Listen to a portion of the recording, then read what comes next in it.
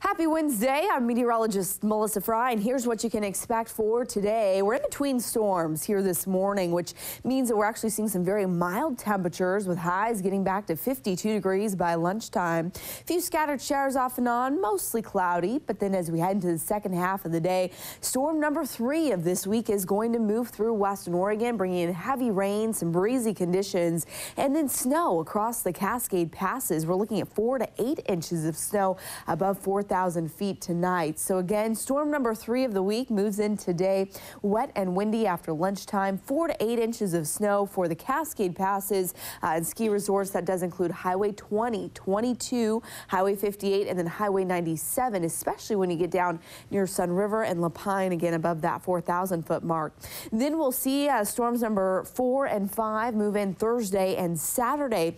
And it's that 5th storm this week that moves in on Saturday that will be the biggest, bringing in even heavier rain, stronger snow, and some strong winds, especially for the coast. For more details on that, just head over to the weather page on KEZI.com.